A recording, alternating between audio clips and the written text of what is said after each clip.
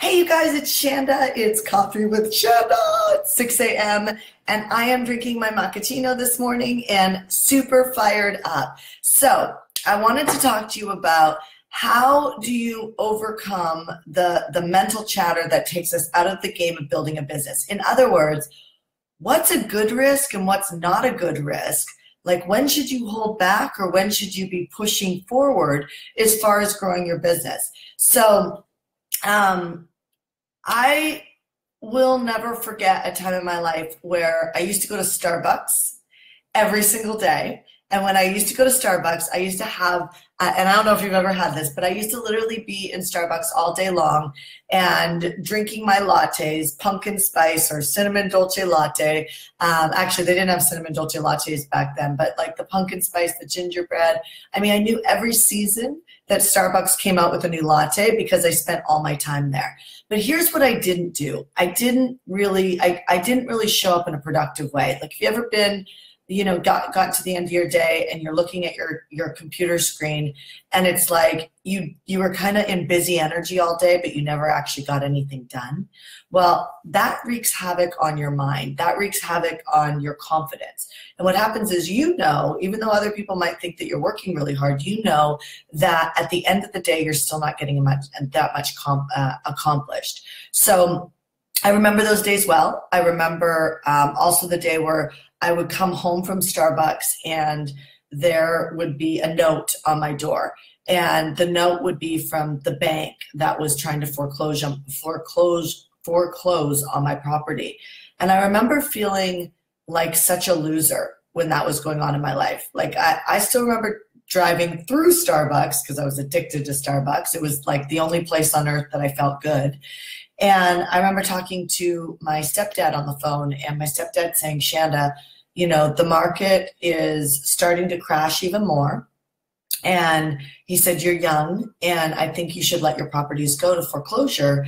And I remember just feeling like a complete loser. In fact, I was selling real estate at the time, and I was just like all the things that our actions affect our reputation, right? So I was like, I sell real estate, I'm losing my homes, what a loser. What are people going to think? The list goes on about how low I felt about myself during that time in my life. But my stepdad was right, and he's a businessman. He owns a very, very large company, and he was really trying to teach me a lesson at that point in my life about the difference between good risk and bad risk, and so it's kind of like buying a house is good risk. I mean, it is good risk. And just because I lost my ass in real estate doesn't mean that I would never play the game in real estate again. In fact, I am in the game again, and I'm about to get in the game even bigger by buying a commercial building for Hardcore Business headquarters in San Diego. And so, you've got to watch that the things that you've done in the past don't affect your future decisions. And yes, you've got to learn from your mistakes, but at the same time, you have to make sure that you dust off the remnants of making mistakes and not make them your future. And what I mean by that is that, my stepdad was saying to me, Shanda, you're going to live for 7 years with bad credit. Here's the upside. The upside is you're going to learn how to create cash, which is what I did. I mean, now he actually says I'm a better cash generator than him. And he has a massive company, homes all around the world, yachts, the whole bit. My point in sharing that with you is that if you curl up in the fetal position and die when you have a hard moment, or you make, like, if I would say, oh, I'm not going to go buy a headquarters for Hardcore Business, like, I'm not gonna put myself out like that because I've made the mistake in the past and I've invested in real estate and lost my ass, then what I would be doing is I would be hurting myself today, because this is probably more information than you need, but I'm just trying to get you to understand, like, to think differently. If I add up all of my masterminds and my events that I hold for my clients, I'm over $100,000 in just hotel fees for the year, like, just giving to my clients so that they have a place to congregate, meet each other, and for me to teach them live, right? And so why wouldn't I go and invest in a real estate, headquarters for Hardcore? Well, maybe because I lost my ass and I'm afraid. And I would be lying to you if I said I wasn't afraid. I'd be lying to you. Of course I'm afraid. I'm afraid to go put an investment down on a property that feels really big to me and make that risk, but I've learned. And I've learned how to generate cash flow. I've learned how to think differently.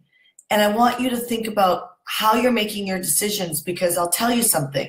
Right now, I get the privilege of listening to our coaches as our coaches are working with people all around the world, trying to help them make a decision to step in to get business coaching, because that's what I do, right? So, but listen to this for a second. I talk to my coaches about many of the people that they're talking to, and I stand in front of them and they'll say things to me like, Shanda, this woman, like, she's like, money isn't really an issue for her, but it's still a stretch to pay the monthly coaching fee, and she feels like she's just not ready for this. Let me share something with you. Watch those dialogues inside your head. Like, do you think I feel ready for a building and own a commercial building? No. I still feel like a little girl in it, especially with my hair in a ponytail. I feel like a little girl, like growing up in the process, right? And I'm over 40 years old. I'm 41 years old. I feel like a little girl getting into a big deal. But at the end of the day, it doesn't make sense for me to stay stuck where I'm at, living a life that could be better. And so making this risk takes things to another place where not only do we save money, but now I look at the opportunity. Just like when I lost my credit, I look at the opportunity. You got to look at the opportunity that you gain and go after that opportunity. So be smarter than second guessing the thoughts that have you feel like you're not ready. I don't know if I've ever felt ready. I don't think I felt ready to have a baby. I don't think I feel ready to have another baby. I don't think that I feel ready to buy a commercial building for hardcore business. I don't think I feel ready to, I kind of felt ready to get married, but I didn't feel ready to get married when I got engaged. So my point is that if you look back in your history, you often didn't feel ready before you had some of your biggest explosions.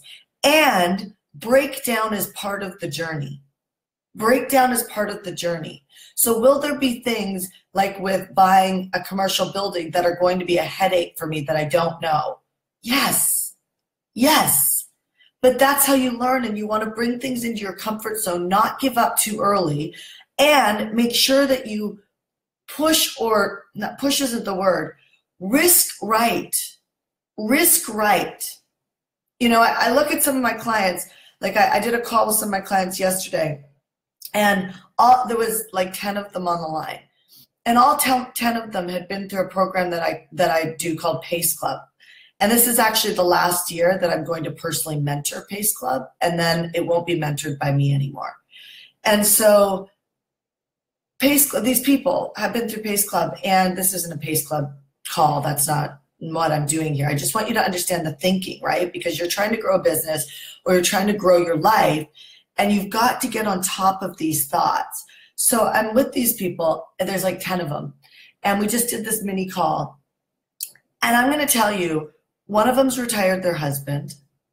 Another one has paid off over $300,000 in debt in a couple years. Another one is doing retreats all around the world, doing something she loves. When she started, she didn't even know what her thing was. She didn't even know what she would sell, right? She had no idea, right? So what's the difference between good risk and holding yourself back? Here's the difference. Do you have a vision of a bigger life? Do you have a vision of helping more people? Do you have a vision that you know that your life could be bigger than it is right now, and you were meant for bigger things? Like, I know when I was losing my homes, I know when I was getting notices on the door of foreclosure, I still knew deep inside, even though I felt like a loser, I still knew deep down inside that my life had more meaning than this moment. That somewhere there was a path. This is why I never gave up. Somewhere there was a path that was going to lead me out of this devastating moment into a place of freedom. I knew that somewhere inside me, and somewhere I never let go of the belief. Now, I had days where I felt so depressed, that I literally had a hard time getting out of bed. I had days where I stared at the freaking computer again and got nothing done. I had days where I said to myself, Shanda, you don't do what it takes to succeed.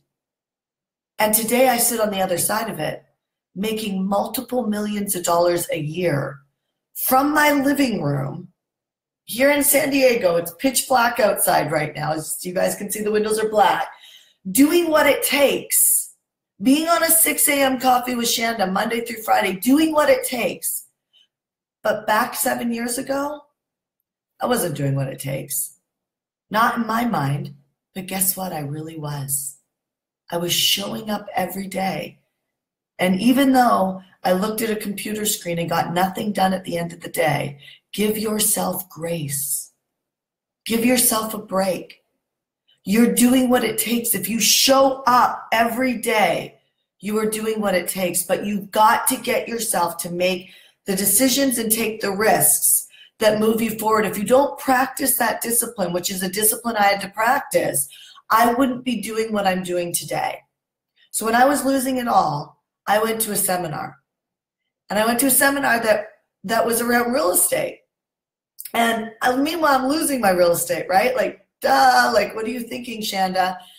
And I thought if I could just learn a real estate deal, I probably couldn't save my houses, but maybe I could see the opportunity of working with real estate investors. And I grabbed onto that thought. And I held on to it, and I learned one real estate deal. And I went out and I did that real estate deal myself to just learn it, not even to make money, but to break even. And I ended up making a good amount of money. In fact, it cost me $21,000 to learn that deal. And that deal taught me confidence, which yields me power today. And that confidence paid off because I had enough courage to borrow money, put money on a credit card while I was losing my houses, completely freaking insane. I mean, I didn't even tell my parents about it at the time because they would have reprimanded me probably, except for my stepdad, because they would have thought I was incredibly irresponsible with the fact that I wasn't paying my mortgage, but I found a way to pay $21,000 to learn real estate. It's amazing what you'll come up with. I mean, I journaled every day to find a way to make money to pay my mortgage and couldn't find the way to do it. Why? Because I was still living a safe game. When I grabbed onto a vision, which was what if I could learn a real estate deal to be able to sell to real estate agents to get a life of freedom, because I never gave up on the life of freedom, then if I could hold on to that and just learn this one simple thing, like we teach list building, right? Teach one simple thing. If I could learn one simple thing, that I could get out of this moment, like I could see the light at the end of the tunnel. My question to you is, can you see the light at the end of your tunnel? If not, you need to talk to someone. I mean, you can talk to us, you can talk to a good friend. Don't talk to anybody who's going to tell you to be realistic, because realistic was not spending $21,000 to learn a real estate deal, especially since that real estate deal was not my purpose, but it was a connection to my purpose. It was a connection. So if you're thinking that you need to figure out what your purpose is right now, I'm going to say stop thinking like that. That's a broke way of thinking. You need to look for the light at the end of the tunnel that gets you to the next rock. And you jump on those rocks until you hit your island. And when you hit your island, you have freedom. And you don't get to that island of freedom typically by seeing that big grand idea. And I've just never seen it like this. I'm not saying it can't happen like this. There are some genius babies that get born in their life, and they know what they want to do from the moment they were born. And God bless those people, but that was not my path, right? My path was every great, huge idea I had. It never worked out. It was like the rug was constantly being pulled out from underneath me because it never worked out. And I think the reason why it never worked out is because I needed to learn the discipline of making bad decisions work. Making bad decisions work, meaning that staying in it and having it work, completing what I start, and learning how to get in a position where I could grab onto the light at the end of the tunnel and just get to that next point. And when I get to that next point, it would lead me to another point. And so jump the pebbles to your island of freedom. And don't give up on that. And whenever you have an idea that this is the big idea, simmer it down for a moment and just say, what is the next step? And if you can get good at doing that, I promise you, you will land on your island of freedom. You just will. So I'll take a couple moments and take some questions for about 5 minutes. I do 6 a.m. coffee with Shanda Monday through Friday. If I have a guest, I can't be on Instagram, you guys, when I have a guest, but I am always on my Hardcore Business Facebook page. So it's 20 minutes, Monday through Friday, and I will take questions right now. And for those of you guys on the East Coast in New York time zone, it's 9 a.m. your time. Okay, so go ahead and ask me some questions. You can go ahead and do that on Instagram or on Facebook Live, and I'm happy to go ahead and answer any of your questions that you might have. I learned to play it like that since the Zone event. Awesome, Aaron. So my Zone event is an event I do once a year. Adrian, hi, nice to see you. Awesome. Okay, so question.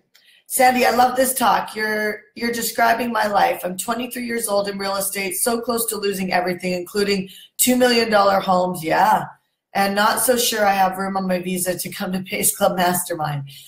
We'll make it happen because I know I need to make it there. Crazy how much I need this today. Yeah, so Sandy, just remember, you can be 7 days away from making a lot of money, right? So for instance, I have one of our clients who she's a strength trainer, right? So I obviously have a lot of coaches and consultants, and anybody who gives advice, I mean, I could coach you into freedom if you just follow the coaching, right? But you have to remember that everything can turn around in a week. Like everything can turn around in a week. So one of my clients who is a strength trainer, so she teaches like strength training, weightlifting, that type of stuff. And, I said to her, I want you to sell 4 VIP days at $4,000 for one client. Now, this is someone who charges like $200 a month, right? And so that's a big ticket item. And she had no idea what she would even do. This is what I mean by thinking past what makes logical sense. So she had to overcome so some of you guys are like, what would I sell? She had to overcome what would I do in an entire day for $4,000? How can I justify that price, right? And it's in that stretch that miracles happen. And if you never get in that stretch and get intimate with that fearful moment of figuring it out, then you never figure it out.